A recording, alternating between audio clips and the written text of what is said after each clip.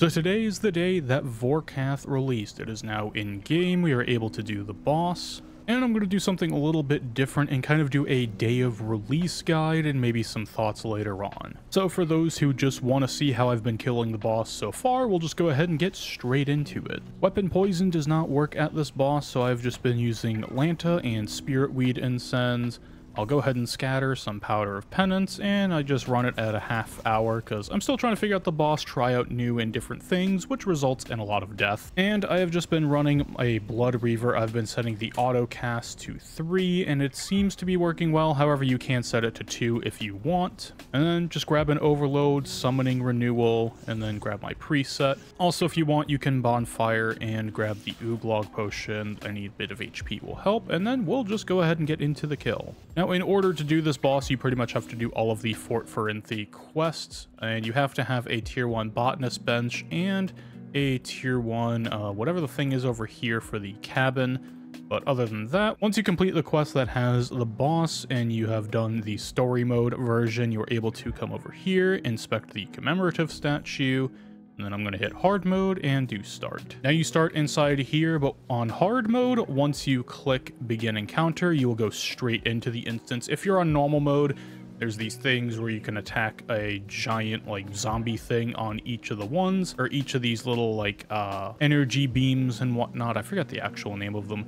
But they control certain aspects, like if you kill this one, he doesn't spawn zombies or something like that, and then I forget what the other one does. But you would kill this one just to get into normal mode as quick as possible, run out, kill that one, and then it puts you in the instance once you click it. And real quickly, just going over the preset, I just have full necromancy gear, a salve amulet because the boss is undead and only undead slayer items work on it. However, a dragon task happens to work, and it's been counting for dragon tasks, so I'm not really sure what's going on there. Day of release things always happen to have some weird quirks and features with them, so we will see how updates change this. But for now, I have Undead Slayer on my gear, and I have a Salve Amulet. I've just been using Grim. It's just kind of bog standard. You can use Jazz Scripture, Scripture of When, Full Scripture, whatever you really want, honestly. And then I just bring a lot of food. The new item here, you do not have to do Vorkath to get the Death Warden Nexus. This holds all of your Necromancy runes and Ectoplasm. You just need a normal ensouled bar, a silver bar, and a sapphire, and then you go to the tier 60 gear thing on the little forge in the city of and then you can go ahead and make the Death Warden Nexus, which opens up the preset for a bunch of food. And other than that, I just have my Blessed Flask for prayer. I bring a Portent just because I can, expensive spices to give a little bit of extra healing on the blubbers. My EOF just has the tier 70 to 90 spec in it. And other than that, it's pretty bog standard. I have rune pouches here for Prism of Restoration. And that's all there is really to this preset. So we'll just go ahead and grab an aura. I have been finding Vampirism aura to work very nicely in making this boss. It just happens to be pretty much a face tank everything and kind of brute force it boss until some of the more lesser mechanics are figured out. And also right now during the giant mage attack that you'll see in a minute, familiars take a bunch of damage during that attack, so it is vitally important that you keep healing with Prism of Restoration. But other than that, let's just go ahead and get into a kill. Alrighty, now that the gear has been gone over and whatnot, what I like to do now for actually doing the kill is conjure my army, hit life transfer, and then command the ghost, and then we go in, invoke death, and surge, kind of go over this way, and just death skulls, soul sap, just kind of do some standard necro rotation stuff, a touch of death, a basic here, and another soul sap, and we'll just go for a living death rotation. Touch of death, skulls, hit bloat, command with the sigil, hit a soul sap, finger blast, double basic here, a touch of death, then death skulls. And what I like to do here is anticipate and run back, let it kind of play out a little bit on that attack, and then just go back in. And here I'll just surge across, another skulls, touch of death, maybe hit a couple finger blasts. Now, if you see a green shield pop around Vorkath, that means there is a sorcerer skeleton somewhere around here. He's really hard to spot right now. I hope they fix that later on. But here, I'll just do a couple web specs. Maybe command the skeleton a bit. Just kind of work on our stacks and start trying to phase him. Because this is kind of the epitome of the boss of do damage to it before it damages you. And here we'll just surge away. Be mindful of that. That attack where the kind of the bones come up through the ground, that is controlled by Big Z over here. That is not controlled by Vorkath. They both attack you during this fight, which is kind of annoying, but also somewhat interesting, I guess. And when he does the poison attack here, he just puts poison all over the ground. Just don't stand on it. Kind of like the stuff from, what's its face? The Rex Matriarchs. We'll just avoid that one.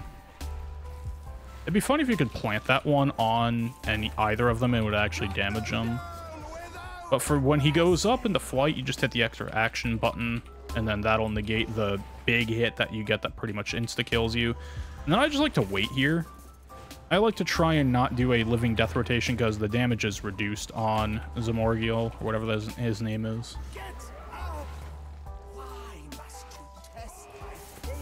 Then we'll just do a living death. A touch of death, kind of rinse repeat. Make sure our familiar can heal up a little bit before the attack. Make sure our salve amulet's actually on. Hit a Death Skulls.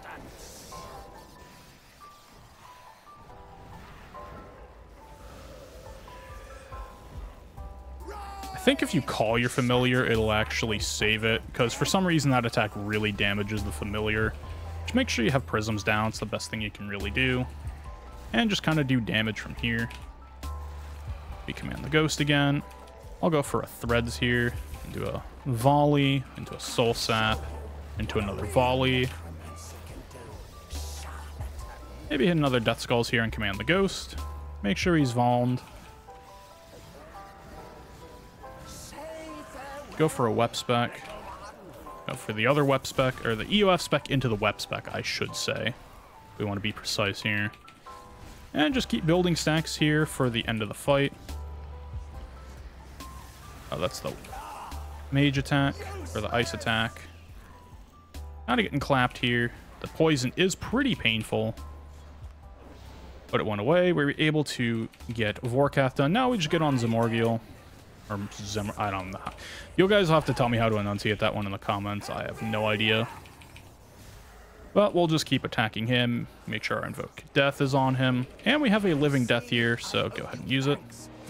You can also divert during this fight, so feel free.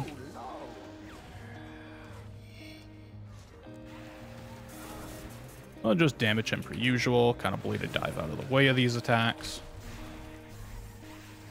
And then reconjure should you need.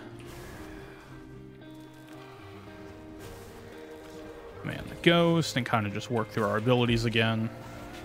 Anything undead does not work on him, so just keep your EOF on for this part. Appears I did not place a, what's its face? A prism. This is going to be kind of a slow kill. Also, yes, the timer is absolutely goofed up right now, so don't pay attention to it too much. I sure hope this isn't a 14-hour kill. And then once you're done, or once you kill him, that's the fight over. The guard captain will come over, and then you can right-click claim loot.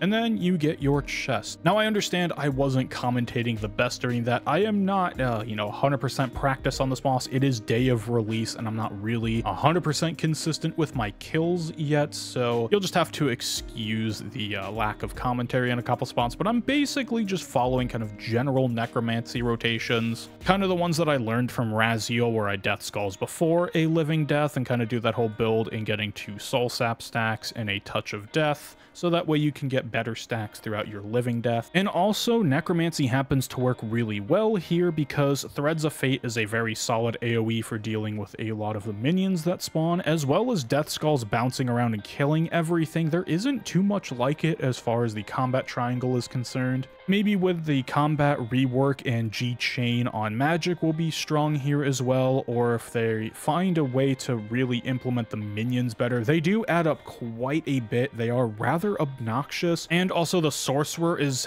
impossible to find half the time because he'll get hidden under the little poison splots or the pink poison splots, or under Vorkath itself, and it's just kind of an ongoing problem this game has had for a while, so hopefully it's can be addressed at some point. But that concludes the day of release guide here, and now I'm just going to get into some quick thoughts about the boss itself and what I think so far. I think overall the artwork here is pretty cool, the encounter is pretty cool, how it's kind of like half snow has formed up, and it's kind of the remnants of the wilderness floor and whatnot, and like the fort's all busted up here. You're fighting to protect the fort, and Vorkath is right here. But overall, this fight I find rather obnoxious, honestly. It feels more so of just a tank test while doing damage rather than actually engaging in boss mechanics such as prayer flicking or anything like that. The couple of special attacks that Vorkath has just kind of rotate through, and they're all kind of an obnoxious. Zamorkiel just tosses out random necromancy hits on you, and they line up with Vorkath, so you can't really pray flick the either, thus making it just a tank test, really. And you might be willing to make the argument that Raksha is a tank test as well, but there's prayer flicking skill to that where you have to match it to the animation, and the protection prayers do a lot more than just their normal amount when killing Raksha. So overall, if they could do something to where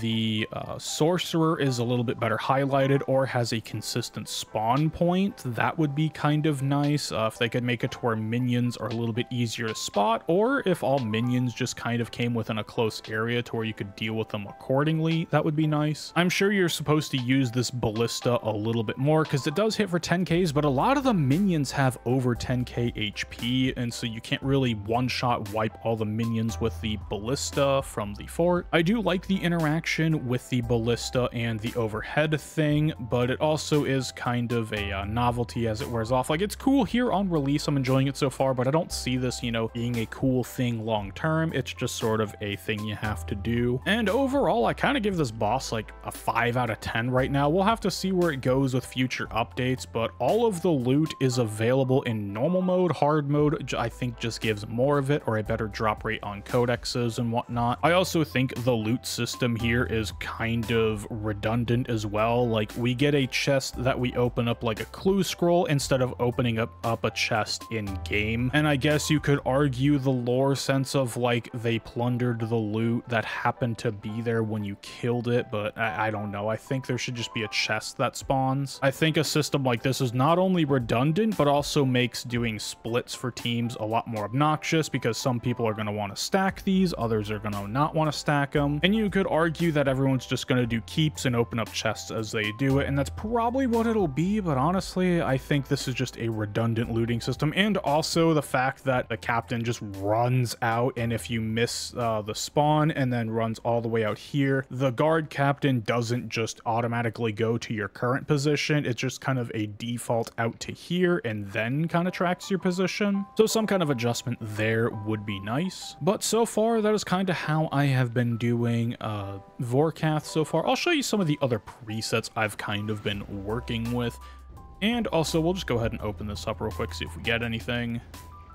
And nothing spectacular. Also, everything is unnoted with these chests. It's really obnoxious. I hope they change that immediately to where it's all noted when you open it up. But some of the other presets I've been playing with, I have this one, which is just Necromancy Camp. I've been playing with this one a little bit, which brings a hybrid swap to kind of deal with the living death timer a little bit better. I also have played with a preset like this that has a melee swap for trying to nuke phase 1 and then just allowing Necromancy to do the rest of the kill, and that seemed to work out a lot better than I anticipated, being that you can pretty much nuke P1 before the magic ice spec comes out if you get really lucky with crits and get some D-claws in there. This was the preset I started with, and range camp, I think it works well in groups where you're not getting focused out entirely by both of the mobs, and there are some really competent rangers out there who can push damage as well, but I think in order for range to really see the full light at this boss, we're gonna have to wait for the combat beta to finish up to where you're not having to deal with the 10 and 15k hit cap. And then I think that's pretty much it.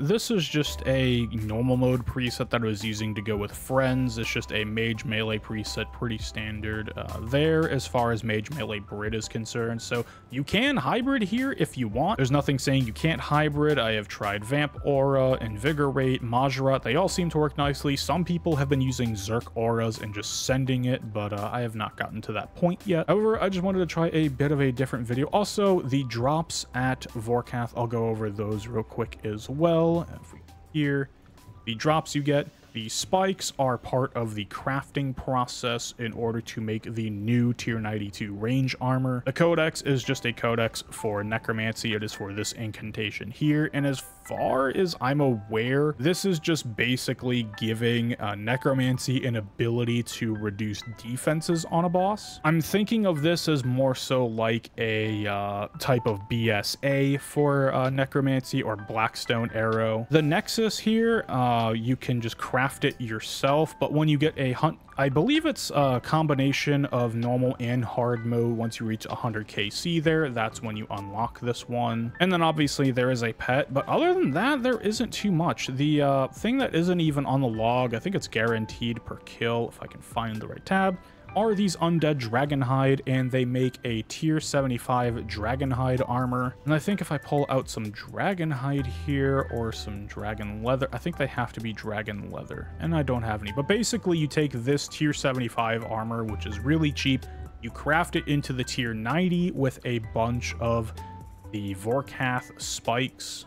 If I can find them, the Vorkath spikes. And then to make it into T92 armor, you have to take, I believe, additional spikes, some Algrim thread from the Ascension area, and a bunch of ancient scales. I think to make the full 5-piece set, you need almost 1,000 ancient scales, so kind of pricey for armor right now. I will definitely try and get it as quick as possible to do some testing and analysis with, but for now, I'm just going to try and Iron Man as much as I can on this set. My cash stack is still down from buying Premiere, and I'm trying to get that cash stack up as much as possible. In the Trillionaire series, by the way, if you're not subscribed to the channel, consider subscribing. I do a few things around here. I do guides, I do entertainment series like Trillionaire and other things of the sort. But anyways, I think that's enough rambling on this video. I will see y'all next time when there is an update for Vorkath, or I find out some new information that makes kills a lot more consistent. But until next time, have a wonderful morning, evening, afternoon, nighttime, whatever it is, wherever you are, and I will see you next time for the next video.